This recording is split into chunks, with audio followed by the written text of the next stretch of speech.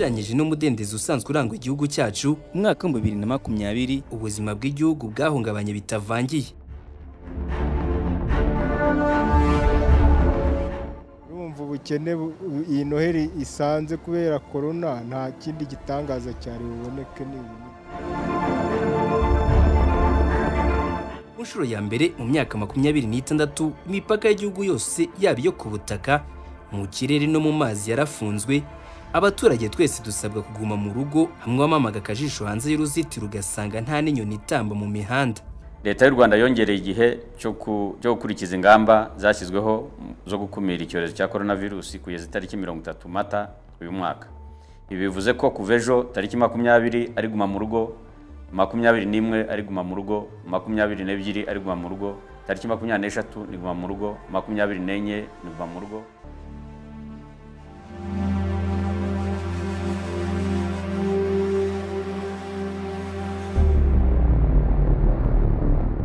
Hari byinshi umwaka wa 2020 gusiza utwigishije nko gusukura intoki ubutitsa, kwambara agapfukamunwa byabaye umuco ku buryo hari umunsi coronavirus izaba yatsinsuwe burundu hari bamwe bazajya bibagirwa bagasohoka bakambaye. Gukendera kwihererekanya ry'inoti n'ibiceri kwafashe intera ya ngwino urebe muri uyu mwaka, kuko na bamwe bacuruza inyanya ku dutaro ushobora kubagura ibicuruzwa byabo nta kashi muhererekanyije. Cogamu n'izindi nama zikomeye zari zitezwe zarasubitswe, abanyeshuri bamara amezi hafi 9 badakandagira mu ishuri. Abahanzi bibagirwa gutaramira mu nzu zabugenewe ku buryo bimuri ibirindiro kuri televiziyo na YouTube. Umwaka wa 2020 utandukanye cyane n'isura benshi muri twe twari tuwufiteho igihe cyose twatekerezaga Vision 2020. Nubwo igihugu cyanyuze mu bihe bidasanzwe, serivisi nyinshi zatanzwe hifashishwa ikoranabuhanga mu kwirinda ko habaho kwanduzanya. Igihe yateguye ingingo zagutse zigaruka ku bihe byaranze umwaka wa 2020 n'amakuru y'ingenzi yagarutsweho mu itangazamakuru no mu buzima bw'abaturarwanda muri rusange. Umwaka wa 2020 wabaye simusiga kuko wasize abayobozi batandukanye beguye ku nshingano zabo, abandi bayikurwaho kubera amakosa bakoze mu kazi. Mu beguye mu mwaka wa 2020 harimo Evode Uwizeyimana wari usanzwe ari umunyamabanga wa leta muri Minisiteri y'Ubutabera ushinzwe itegeko nshinga n'andi mategeko, wakubise umukobwa ucunga umutekano. Munyakazi Isaac wari umunyamabanga wa leta muri Minisiteri y'Uburezi ushinzwe amashuri abanza n'ayisumbuye wirukanwe kubera amakosa ya ruswa, na Gashumba Diane wari Minisitiri w'Ubuzima wirukanwa zira kubeshya ku bijyanye na coronavirus. Umukuru w'igihugu yagarutse ku mpamvu z'ubwegure bwabo ubwo yatangizaga umwiherero wa 17 w'abayobozi bakuru b'igihugu ku cyumweru tariki ya 16 Gashyantare 2020 mu kigo cy'imyitozo ya gisirikare Igabiro. Yavuze ko muri iki gihe ashaka guhangana n'ibibazo nk'ibi, ko abayobozi badakwiriye kwangiza ibintu bya rubanda. Yababwiye ko badakwiye gutegereza gukora amakosa ngo begure cyangwa se birukanwe, ahubwo ko bakwiye kuba intwari bakagaragaza ko inshingano zibananiye, ko bashaka kujya gukora ibikorwa byabo bwite. Ubwo turi aha ngaha hari abaminisitiri badahari, ni bangahe? Iyo dutangira umunsi ku cyumweru, iyo umwiherero tuwutangira ku wa kabiri haba havuyemo abandi nka 3, abandi baminisitiri nka 3. Abayobozi biyongereho General Nyamvumba Patrick uhagaritswe ku mwanya wa Minisitiri w'Umutekano asubizwa ku cyicaro cya Minisiteri y'Ingabo, ndetse na Ambasaderi Nduhungire Olivier wari umunyamabanga wa leta muri Minisiteri y'Ububanyi n'Amahanga wavanywe ku mirimo ye kubwo gushyira imbere imyumvire ye. Tariki ya 25 Gicurasi baguverineri barimo Gatabazi Jean Marie Vianney w'Intara y'Amajyaruguru na Gasane Emmanuel w'Amajyepfo nabo barahagaritswe bakorwaho iperereza. Nyuma yo gukorwaho iperereza, Gatabazi yasubijwe mu mirimo ye, Uwizeyimana agirwa senateri, mu gihe Nduhungirehe yagizwe ambasaderi w'u Rwanda mu Buholandi. To the Dutch people, I will say that Rwanda is thankful and appreciates the friendship between both countries. Wa gatandatu tariki ya 14 Werurwe 2020 nibwo Minisiteri y'Ubuzima yatangaje ko mu gihugu hagaragaye umuntu ufite COVID-19. U Rwanda habonetse umuntu wa mbere ufite icyorezo cya coronavirus. He reported today the first case of COVID-19. Yari umuhindu ukorera rimwe mu mashami ya Loni mu gihugu, wari uvuye mu mujyi wa Mumbai. Minisiteri y'Ubuzima yahise itangira gushakisha abo yaba yarahuye nabo kugira ngo niba hari uwanduye avurwe atanduje abandi. Iyi nkuru yaciye igikuba mu baturage kuko ibyo bumviraga kure byari byabasatiriye. Ubuzima bwarahindutse, ahahurira abantu benshi hashyirwaho gukarabira, abifite bakagura imiti yabugenewe hand sanitizer, ndetse na bamwe batangira kwambara udupfukamunwa nubwo bitari byemejwe ko ari ubwirinzi bukenewe muri icyo gihe. Leta yafashe umwanzuro wo gufunga amashuri, insengero n'ahandi hahurira abantu benshi ubwo umuntu wa mbere yari amaze gutahurwaho icyorezo cya coronavirus mu gihugu. Icyo gihe ibitaramo byarahagaritswe, insengero zirafungwa, ndetse hanzurwa ko amashuri afungwa guhera ku wa 16 Werurwe, ndetse abakozi basabwa gutangira gukorera mu rugo aho bishoboka. Muri icyo gihe hatangiye kwifashishwa ikoranabuhanga mu kwigisha, ndetse amwe mu masomo anyuzwa kuri radio na televiziyo. Students who can give me the equation of photosynthesis. Mu guhashya coronavirus, leta y'u Rwanda yashyizeho gahunda ya guma mu rugo, aho abantu bose babujijwe kuva mu ngo zabo. Uwasigaye akora ni uwatangaga serivisi z'ibanze zikenerwa. Abenshi ntibazibagirwa ubwo buzima kuko bwabaye intandaro y'ibibazo bitandukanye. Hari abirukanwe ku kazi, abandi bashyirwa mu mubare w'abakozi bagomba kugabanywa, ndetse n'imishahara ya bamwe ikatwamo kabiri. Iki cyemezo cyanaguye abantu mu buryo bwa mikoro, cyane cyane ku batari barizigamye, nubwo leta yashyizeho gahunda zitandukanye zigamije kugoboka abari batangiye kubura ibiribwa. Ababuze ibiribwa bafashijwe kubibona binyuze mu kigega cya leta, mu gihe hari n'abandi banyarwanda bahoje ubushobozi bagoboka bari basumbirijwe, babaha amafunguro n'ibikoresho bitandukanye. Perezida Kagame ubwo yari muri kongere ya FPR Inkotanyi ku wa 26 Kamena mu 2020 yasabye abanyarwanda kwirinda gukinisha ingamba zashyizweho mu kurwanya coronavirus, ahubwo bakazubahiriza uko zakabaye batarobanura izo bashyira mu bikorwa ngo izindi bazireke. Yavuze ko ibihe u Rwanda rurimo byatewe na coronavirus, amahirwe ari uko atari umwihariko warwo gusa, nubwo rwo rugerwaho n'ingaruka zitandukanye bitewe n'uko igihugu giteye. Nubwo rero natangiye nishimira ko dushoboye kukinyuramo, abantu benshi nabo cyagezeho bakaba bari bazima. Ni ukuvuga ngo ibyo dukora kugira ngo tukirinde byo bizakomeza, cyangwa se bikwiye no gukomeza kurushaho. Ingamba nyinshi zigenda zifatwa zizwi,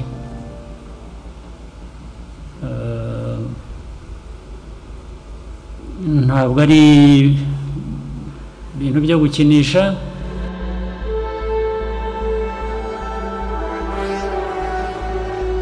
Ibiza byahitanye abantu 140 mu mezi ane ya mbere ya 2020. Raporo ya Minisiteri ishinzwe ibikorwa by'ubutabazi Minema igaragaza ko hagati ya Mutarama na Mata mu 2020 ibiza byishe abantu bagera ku 140, abandi 225 bagakomereka. Ibyo biza birimo imyuzure, inkuba, inkangu n'ibindi bikomeje gutwara ubuzima bw'abaturage, bikangiza ibikorwa remezo n'ibindi bikorwa by'abaturage nk'imyaka bahinze. Hegitari 3117 z'imyaka zangijwe n'ibiza hagati ya Mutarama na Mata mu 2020. Imihanda 124 n'ibiraro 64 birasenyuka, bihungabanya ibikorwa by'iterambere abaturage bakora buri munsi. Inzu zirenga 382 zarangiritse, imiryango ibarirwa mu bihumbi ijya gucumbikisha. Minema itangaza ko amatungo yo mu rugo 3227 arimo inka 60 yishwe n'ibiza, amashuri 66 yarasenyutse, ikigo nderabuzima, insengero 12, inzu z'ubuyobozi 10, ibikorwa remezo by'amazi 13 n'isoko rimwe byarangiritse hirya no hino mu gihugu. Leta yafashije imiryango yagezweho ingaruka gutura neza, inarokora ubuzima bwari bari mu miturire yabashyiraga mu kaga. Inkuru yagarutsweho cyane n'ijyanye n'ubwiyongere bw'ingo zitandukana. Mu mwaka wa 2019 imiryango 8941 mu Rwanda yemerewe n'inkiko gutandukana nk'uko byatangajwe muri raporo y'ikigo cy'igihugu gishinzwe ibarurishamibare. Ni imibare yazamutse cyane kuko mu mwaka wa 2018 hari hatangajwe gatanya 1311, ni ukuvuga ko zikubye inshuro 3.8. Muri raporo y'ikigo cy'igihugu gishinzwe ibarurishamibare yiswe Rwanda Vital Statistic Report y'umwaka wa 2019 hagaragajwe ko muri gatanya zatanzwe n'inkiko zo mu Rwanda umwaka wa 2019 mu mujyi wa Kigali hatanzwe 2400, mu majyepfo 1989, mu burengerazuba 1820, mu burasirazuba 1482, naho mu majyaruguru zabaye 1250. Mu turere dutandukanye bw'amashuri yafungurwaga nyuma y'amezi asaga 8 yari amaze afunze, habaruwe abanyeshuri benshi batewe inda imburagihe mu bihe bya coronavirusi, igihe abantu basabwa kuguma mu rugo n'amashuri agafungwa, bituma batabasha gusubira kwiga ubwo yakomorerwaga. Hari ibyiciro byakomorewe gusubira ku ishuri kuwa 2 Ugushyingo, hari n'ibyasubiyeho kuwa 23 Ugushyingo 2020. Mu mashuri yisumbuye hasubiye abiga mu wa 3, uwa 4, uwa 5 n'uwa 6, naho mu yabanza hasubiraho mu wa 4, uwa 5 n'uwa 6. Aya kaminuza nayo yafunguwe mu byiciro bitandukanye. I Nyanza habaruwe abangavu 130 batewe inda ntibasubira ku ishuri, mu gihe Rwamagana abangavu 150 nabo batewe inda.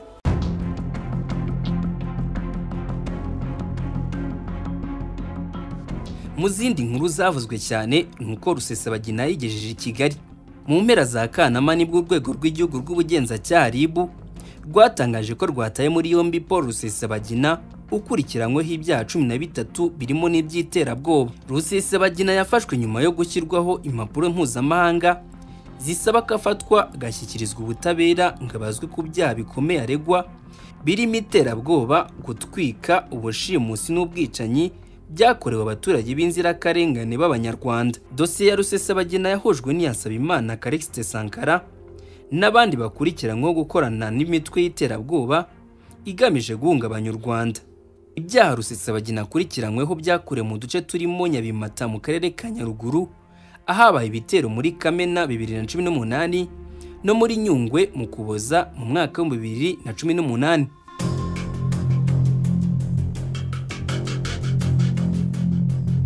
Mu bindi nuko Kabuga rumaze imyaka higwa yafashwe.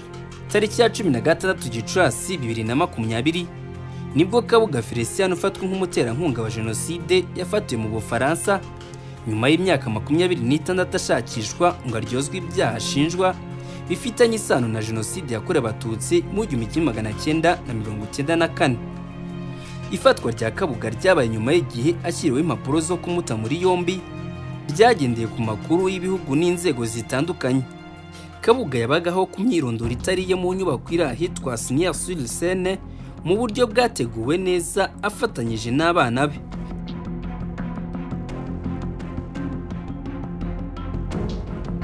Kimwe mu byaranze umwaka mu butabera nuko abayobozi bakomeye bagejwe imbere y'ubutabera bakurikiranyweho ibyaha bitandukanye.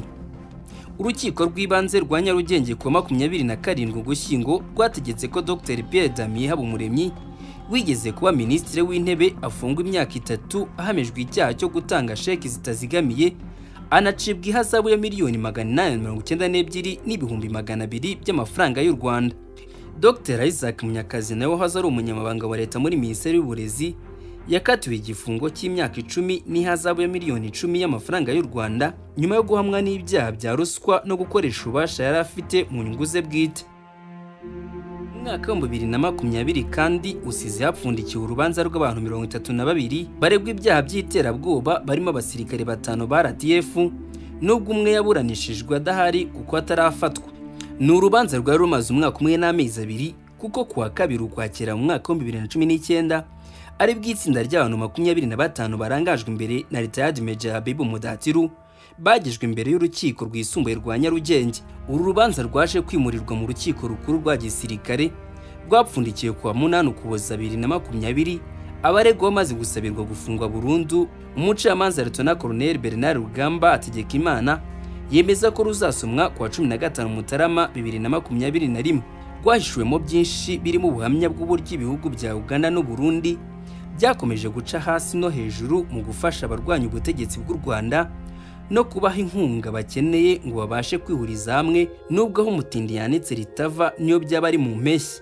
Ibikorwa bijyanye n'imigambi ya Uganda yo guhungabanya umutekano w'u Rwanda mu gihe rwo rubanira neza umuturanyi warwo.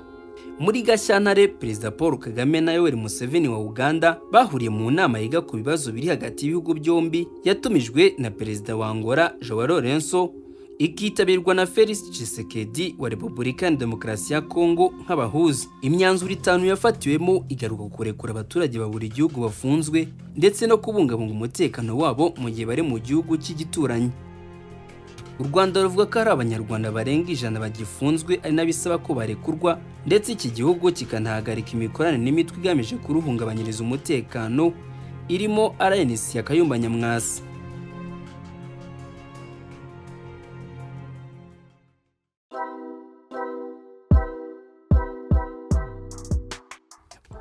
Umwaka wa 2020 wari umwaka ukomeye mu bikorwa bijyanye n'inama mpuzamahanga. Niwo wagombaga kubera amwe mu nama ikomeye mu mateka y'igihugu CHOGM, Commonwealth Heads of Government Meeting, ihuza ibihugu birenga 50 bibarizwa mu muryango w'ibikoresha ururimi rw'icyongereza Commonwealth. Iyi nama yarasubizwe kubera coronavirusi, yimurirwa mu mpeshyi y'umwaka utaha mu cyumweru cya tariki ya 21 Kamena 2021. U Rwanda rwihaye intego yo kubyaza umusaruro ufatika inama n'ibikorwa mpuzamahanga bibera mu gihugu. Biri muri gahunda yo kubyaza inyungu andi mahirwe igihugu gifite nk'igihugu kidakora ku nyanja, aho intumbero ari ukwinjiza amadolari asaga miliyoni 150 buri mwaka aturutse mu kwakira ibiganiro, inama mpuzamahanga ku ishoramari n'ibikorwa bitandukanye. Mu bindi byaranze umwaka wa 2020, Rwanda yasinyanye amasezerano mashya na Qatar. Ikigo gikomeye mu bwikorezi bw'indege cya Qatar Airways cyatangaje ko kiri mu biganiro na Rwanda hagamijwe kugura 49% by'imigabane muri iki kigo. Umuyobozi mukuru wa Qatar Airways Akbar Al-Baka yavuze ko baganiriye ku migabane ingana na 49% muri Rwanda. Ikibuga cy'indege cya Bugesera kiri kubakwa n'ikigega cy'ingoboka ngo kigira ubushobozi bwo kwakira abantu miliyoni 10. Rwanda yari ihagaritse ingendo zitandukanye yazisubukuye nyuma y'uko izindi sosiyete zitangiye gukomorera izo mu bihugu bitandukanye. Ubu yerekeza mu byerekezo bitandukanye ku mugabane wa Afurika n'i Burayi. It is a 49% stake that we are negotiating for in Rwanda Air, and the airport is being built by our sovereign fund. Umwaka wa 2020 watangiye neza nk'indi yose ariko ugeze muri Gashyantare benshi, ubwo kwa 17 isaa 4 za mu gitondo polisi y'u Rwanda yemezaga ko umuhanzi Kizito Mihigo wari ufungiye kuri sitasiyo ya polisi Remera muri icyo gitondo yasanzwe yiyahuye agapfa. Inkuru isa nk'iyongereye kubabaza benshi, ubwo ku gicamunsi cyo kuwa 5 Mata 2020 hatangajwe indi nkuru ivuga ko Karuranga Vigile wamenyekanye nka DJ Mira yitabye Imana azize uburwayi nyuma y'iminsi mike yaramaze mu bitaro byitiriwe Umwami Faisal. Ni nyuma yo kugaragaza ibimenyetso by'indwara ya stroke. Uretse ibyamamare byitabye Imana, hadutse inkubiri y'abahanzi basohoye indirimbo benshi bakazishyira mu z'abakunzi b'umuziki bavuga ko ari ibishego. Muri izi ndirimbo zavugishije benshi harimo nka Ntiza Mr Kagame na Bruce, Samo ya Bruce Melody, Ubushyuhe DJ Pius na Bruce Melody, Micro ni Flash za Defisi. Mu gihe benshi bavuga ko abahanzi baririmba ibishegu, bo bumvikana kenshi bavuga ko bashaka kwisobanura indirimbo kurusha ba nyirayo. Tariki ya 29 Nzeri umwaka wa 2020, umunyamabanga wa leta muri Minisiteri y'Urubyiruko n'Umuco Bamporiki Duwari yanenze abahanzi yavuga ko bayobotse umujyo wo kuririmba ibihangano biganisha ku busambanyi, avuga ko ari ishyano u Rwanda rwagushije. Yanonzemo avuga ko yasezera ku mirimo ye aho kugira ngo minisiteri abarizwamo inafite mu nshingano umuco itera inkunga umuhanzi uririmba ibishego. Ntabwo nshobora kuba ndi muri minisiteri ngo ishyigikire, kuko minisiteri ntabwo ari iyoborwa n'umuntu umwe, birimo abantu benshi. Ishyigikire ko umuntu wamamaza ubusambanyi dufata projet tukayitera inkunga, nasezera.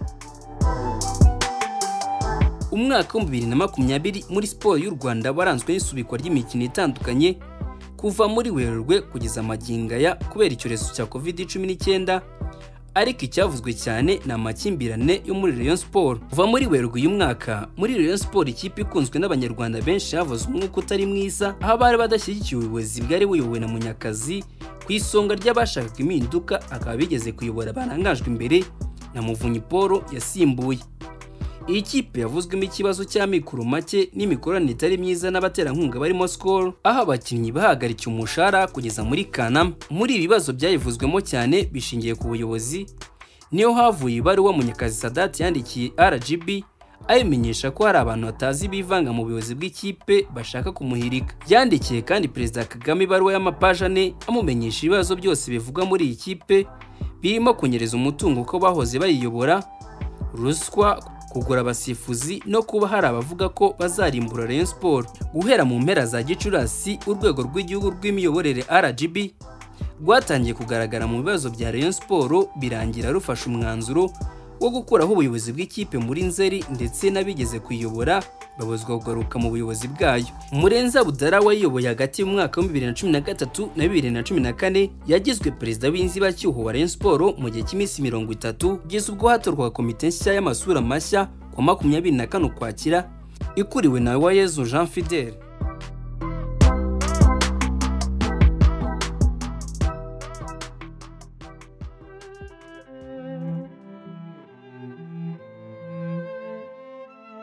Itariki ya 25 Ukwakira u Rwanda rwakiriye inkuru nziza ko umushumba wa Kiliziya Gatolika ku isi Papa Francis yazamuye mu ntera Arkiyepiskopi wa Kigali Musenyeri Antoine Kambanda amugira Kardinali. Niwe wa mbere wageze kuri iyo ntera mu mateka ya Kiliziya Gatolika mu Rwanda. Antoine Kardinali Kambanda aheruka guhabwa inshingano nshya na Papa Francis ashyirwa mu cy'umuntu yagereranya na Minisiteri ishinzwe iyogezabutumwa ku isi.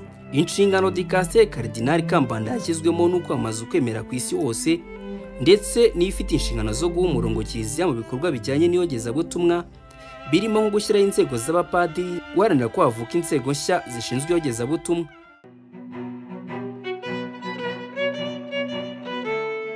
Mu bindi byaranze umwaka 2020 umwiryane muri ADPR wavanyeho abayobozi. ADPR yatangiye umwaka iri mu nduru ndetse cyari kibyimbye cyaje kumeneka. Ubuyobozi bwariho buvaho urwego rw'igihugu rw'imiyoborere RGB bushyiraho abayobozi bashya. Kuva kuwa 8 Ukwakira 2020 ADPR iyobowe na Pasiteri Ndayizeye Isayi yungirijwe na Pasiteri Utagarama Eugene, umuyobozi nshingwabikorwa Pasiteri Budigiri Herman, umuyobozi ushinzwe umutungo, imari n'imishinga Moza Oreri n'umuyobozi ushinzwe abakozi n'ubutegetsi Gate Sylvestine. Ni komite yiganjemo abakiri bato kandi yitezweho kugarura umwuka mwiza mu bakirisitu cyane ko bamaze igihe babona itorero riri mu bibazo bidashira ari nibishingiye ku mategeko ajenjetse. Mu bindi tutarenze ingohe umwaka wa 2020 nuko ubukungu bw'u Rwanda butanga icyizere cyo kuzahuka. Ikigo cy'igihugu gishinzwe ibarushamibare cyatangaje ko mu gihembwe cya gatatu cya 2020 umusaruro mbumbe w'u Rwanda GDP wageze kuri miliyari 2,482 by'amafaranga y'u Rwanda uvuye kuri miliyari 2,359 by'amafaranga y'u Rwanda wari uriho mu gihe nk'icyo mu mwaka wa 2019. Igihembwe cya gatatu gisa n'igitanga icyizere ko ubukungu buri kuzahuka ugereranyije n'uko icya kabiri cyari gihagaze kuko bwari bwagabanutseho 12.4% ugereranyije n'uko bwari bwifashe umwaka wa 2019 mu gihe nk'icyo. Igabanuka ry'umusaruro mbumbe w'igihugu ahanini rishingiye ku bihe u Rwanda n'isi biri gucamo bijyanye n'ibihe by'icyorezo cya COVID-19.